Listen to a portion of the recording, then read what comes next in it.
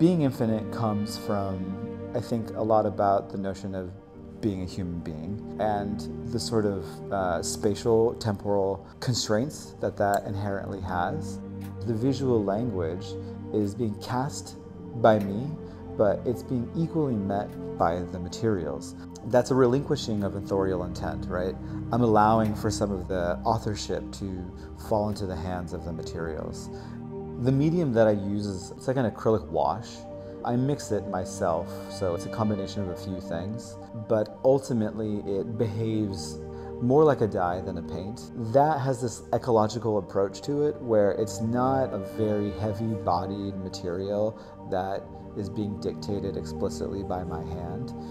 The decision to split the images off the object and between two painted canvases is a representation of looking at self, for one, and extending the authorial intent beyond just my own gestures and my own nature.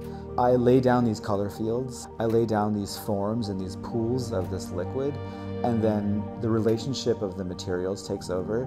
You know, gravity is pushing down and the pigment is suspended in a pool of water. There's drama, there's theatricality. It's subtle, but it's there.